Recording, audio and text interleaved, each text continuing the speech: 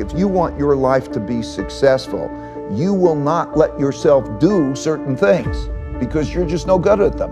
Once you get that picture down, then you can find the paths wherever the paths are. You're open-minded. The Holy Grail of investing. It's 3 pages long, and it explains basically this important thing, because when that epiphany happened to me and how I would do it, it changed everything. And it's so important for the average person who's listening. And let me explain why that is. Because the average person who's listening, too many people, think that they can go into this very difficult zero-sum game of betting against the consensus and be right. You know what I mean? In other words, investor says, I'm going to go in the markets, I'm going to make money. Betting against the consensus and be right. Right, because the consensus is built into the price. Okay. Okay? That's what's the, so think of it as like going to a horse race, and there's handicaps. Okay? You're not going to pick the best horse, and you're not going to pick the best company. A terrible company can be a better investment than a terrific company. A terrible company could be a better investment, just like the terrible horse can be a better investment, because the odds that are changing, like you go into that becomes the long shot. But because the long shot is going to pay off 25 to 1, right?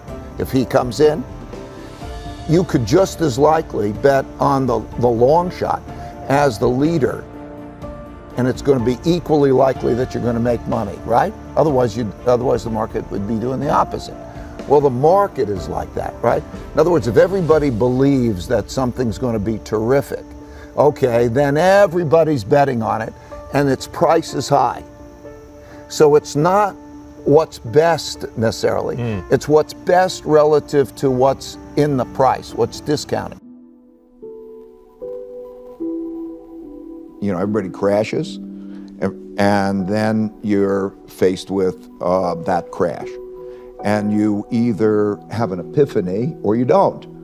You either walk off the field and say, hey, I don't want to do this anymore, and you give up on that, going after your audacious goals, or you gain really humility. You know, how do you feel that you're going to be wrong? And so I think then that whole notion is, you know, to come back with the finding the smartest people I could find who disagree with me.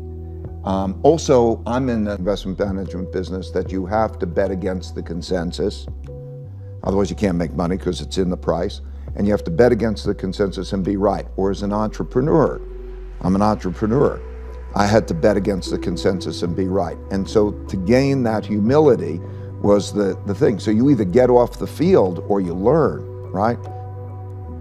The greatest tragedy of mankind, or the greatest tragedy of individuals who together make up mankind in their dealing with each other, is they have bottled up in their heads wrong opinions that they don't know how to stress test, because they think if it's in their heads, it's right, if they have an opinion.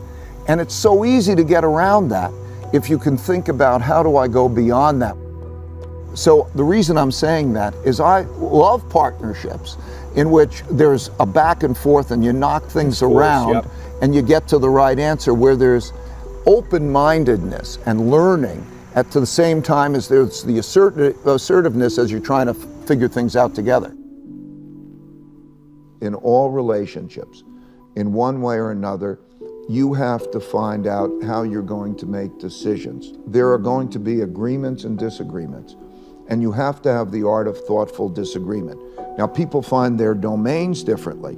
Maybe somebody says, oh, okay, I'll take care of these things and you take care of that. I don't know. Some people, you know, the traditional household might say, okay, I'll take care of making the money out, and the man goes out and he makes money in the world. And then when woman says, I'll take care of the kids, we're not there anymore. But each role, I'm trying to say, in some way, you have to find out how to do the art of thoughtful disagreement. And it makes sense. And then also knowing what's good, what you're good at and what you're not good at. It's a good thing to know what you're good at and what you're not good at. Meditation is the biggest gift that I can give anyone. And I would say more than anything, it is whatever reason for success I've had. Because it allows one back to the two U's, I'll clarify. What I mean is that in your mind, we think, what do you want? And the reality is, when you look at the neuroscience and psychology, that there are different parts of your brain that want different things. And so in the simplest sense, there is the logical part of your brain that you're conscious of, it's called the conscious, and you think you're being logical and you want to make those decisions. And then there's the subliminal, below the limbic system, part of the brain, which is the emotional, and it's not as conscious to you, but it has more of an influence on you than really the logical one. And so they're not aligned. And so when you're experiencing that pain, or let's say the ego, right, there were two main things. You got an ego barrier and a blind spot barrier. If you can get past your ego barrier and you get past your blind spot barrier, you can accomplish anything, because you'll also know that you don't have to do everything, you don't have to figure it out yourself. You can take in from other people the different ways to approach things in the best possible way. And so the realization that we all are really struggling with ourselves, and to think which is in control. Meditation helps to deal with the alignment of those two things, because both are valuable. In other words, intuition, imagination, the things we really love come from our subliminal us's, right? Our needs, whatever they may be. They come from here, that subliminal. They may be valuable. They may be damaging. You don't know the difference. And so when they come up and you're looking at those with your logical mind and you can align those things, you're probably in good shape. If you can do that alignment between the subliminal and the logical, and you can do that with other people, so that you can triangulate with other people and say, does that make sense? And get alignment. That alignment is the path to the future, because you only have to know what the best things to do are. You don't have to have them all come up from your head. And for God's sakes, don't be overly opinionated, because just because you have that opinion, it doesn't mean it's true. So that's where the two U's and the alignment really is so important. Give me a couple things that I can do to get more out of a minute. First of all, if you do make your passion and your work the same thing, then it's great, right? Because your passion, whatever it might be, you're a painter or you're an entrepreneur and whatever that is, and you find that more enjoyable than going to a ball game, let's say, then that becomes a passionate thing. That's one thing.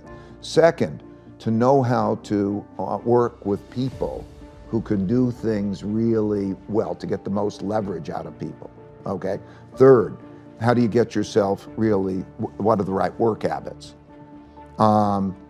Anyway, there's a whole bunch of those kinds of things where how do I, what you say, how do I get it done without me doing it? Who's the best to do it, and how do I get it? And all of a sudden you open yourself to all different possibilities of how you can do that, right? No time. Struggle well, or tough love.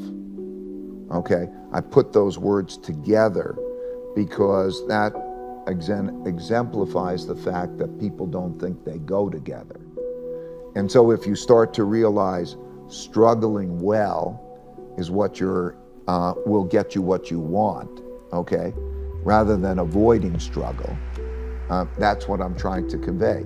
And so if you realize that, then you will go to the struggle. You won't be averse to the struggle. And you will think, and then under that in the book, I wrote all these different ways of what it means to struggle well, okay?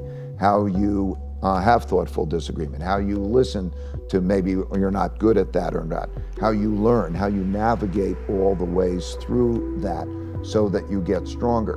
Because if you don't struggle, you won't get stronger, okay? So struggling well, go above it, okay, struggling well, a big element is to go above your struggle, just like you did. You look back and say, okay, am I struggling well, rather than be in it and doing those things. So there are a lot of different ways of how to struggle well, But if you know, okay, that struggling is a good thing. Okay, if you want to be strong, it's a good thing. If you worry, you don't have to worry. And if you don't worry, you have to worry. Okay? Because what I mean is, if you're worrying about what can go wrong, chances are you will create the protections against that thing going wrong, and therefore that's good. And if you're not worrying about the things that are going to go wrong, then they'll probably, the things you never expect are going to come and hit you. Okay? And so it sounds counterintuitive. If you worry, you don't have to worry. And if you don't worry, you better worry.